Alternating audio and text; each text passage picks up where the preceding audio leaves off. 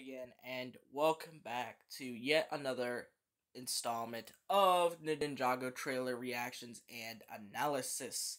Uh, Basically, this is going to be the Crystalized Part 2. This is Crystalized Part 2 because I don't know why Part 2 has more episodes than Part 1, but that's not what we're here to talk about. Let's see this trailer.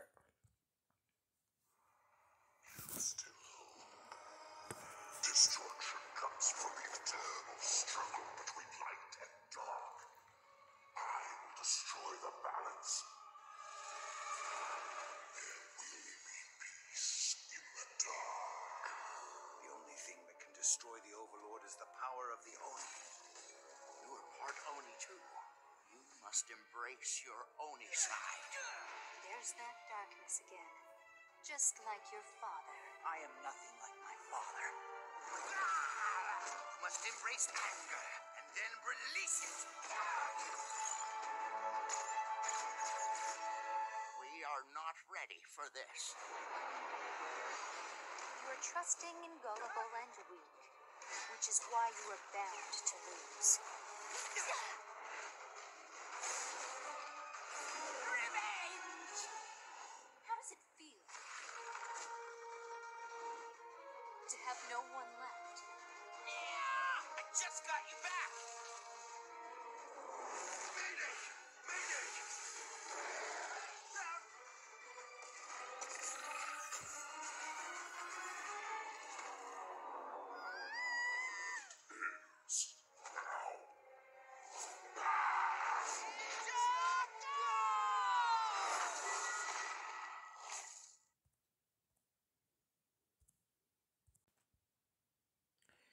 Okay, so that was the trailer. So let's analyze this puppy.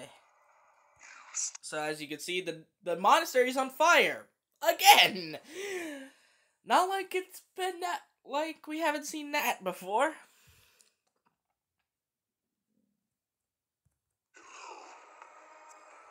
And finally the Overlord is back. Hopefully this is gonna be his last appearance in the series, because I think he shouldn't appear after this.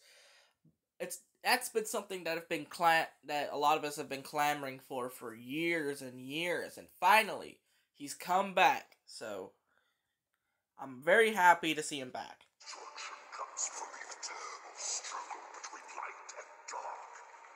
I will destroy the balance. There will be peace in the dark. Yeah, also I love that acting. There will be peace in the dark. Oh wait, no. There will be peace in the dark. But yeah, I love those two lines. Destruction is the actually no. What do you say? Darkness is the internal struggle. I can't. No, not there. Destruction comes from an internal battle between light and darkness. So, I have a feeling Lloyd's gonna be the light, Garmadon's gonna be is destruction, and Overlord is darkness. So, Garmadon's sort of like in this middle position. So, I have a feeling that Garmadon's gonna play a huge important role. Maybe he is gonna sacrifice himself again. Maybe so, but who knows? This also depends on the Garmadon comics, because those are canon, so.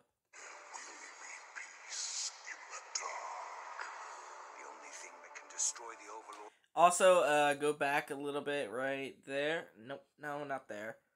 Right there. This is literally a discount Mount Kavora, if I'm being honest, from Chima. It literally is Mount Kavora from Chima, just saying. That can destroy the Overlord is the power of the Oni. I think this second part is literally going to be a March the Oni, but better written, because March the Oni was only 4 episodes. This is probably the March the Oni we should have gotten back then, but we just didn't. Hopefully. You are part Oni too. You must embrace your Oni side. Okay, I have a very valid concern about this. as you know, I'm very Lloyd biased, so basically, I just don't like any Lloyd stories because they're just boring to me. And that's what I'm afraid of. They're gonna basically sideline the rest of the ninja just so they could focus on Lloyd, which it's a trend that Ninjago is very notorious in doing. They want to make the main character super obvious, but it's one of those things where I feel like that's what they shouldn't do. They shouldn't make it super obvious. And who knows? I may be wrong in this assessment, but um I hope that it's not going to be just so uber Lloyd focused, because Lloyd is a boring character in my opinion. So, and to me, that would really devalue Crystalized as a whole if it is super Lloyd focused. So here we go. It's that darkness again, just like your father. I am nothing like my father. Hopefully they do explain why Harumi is back, because they better have some explaining to do.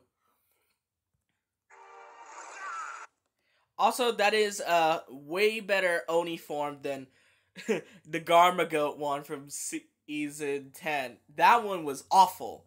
I mean, this one isn't that bad, but honestly, it's still literally his face plastered on the Oni mask. Like, come on. You must embrace anger and then release it. So yeah, Garmadon is gonna seem to be a more of a anti-hero, I guess, again, in this, kind of like how he was in seasons 1 and 10. And honestly, him as an anti-hero is some of Garmadon's best work. So I'm pretty sure that is going to be the right decision. Because as you can see, it looked like Garmadon was battling some sort of Overlord entity or something. And it kind of reminded me of when the Overlord plunged Ninjago into darkness in season 2's finale. That's what it looked like, the background. Let me go back and tell you. Right here. This is what it reminds me of. Embrace anger and then release it. We are not ready for this. No, we're not. You are trusting and gullible and weak, which is why you are bound to lose.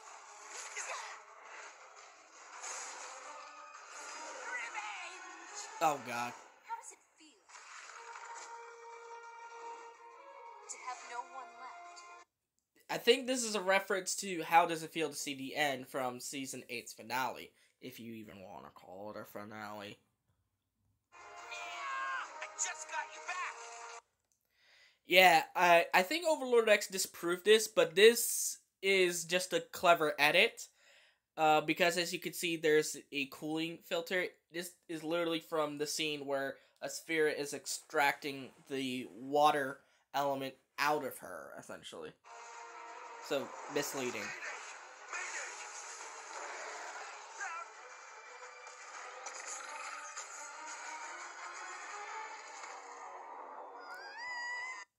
Also, as you can see here, Nia's back in her Samurai X gear. And I would love for her arc to come full circle, where she starts as Samurai X, but ends as Samurai X. Because honestly, there's really no better way to do it. Hopefully they don't make her go back to being a ninja. And not because because being a ninja, I have always thought about it, and I've always considered making a video on this topic, but some people have said Nia becoming a ninja was not the best decision, especially considering some people said it kind of goes against her entire character of being what she wants to be, you know? And if what she made was Samurai X, that was something she made, but it would kind of devalue Pixel as Samurai X, which, unless they make her die, which maybe that's the plan, but who knows? Who knows?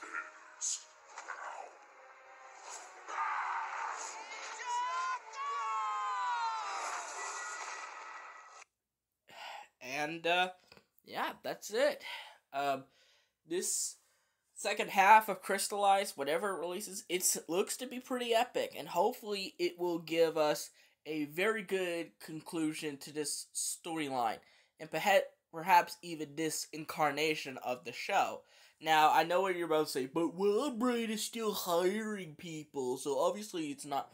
Well, there's one little hole in that argument. Have you ever considered the possibility of a brand new series under the Ninjago name also being animated by Wildbrain?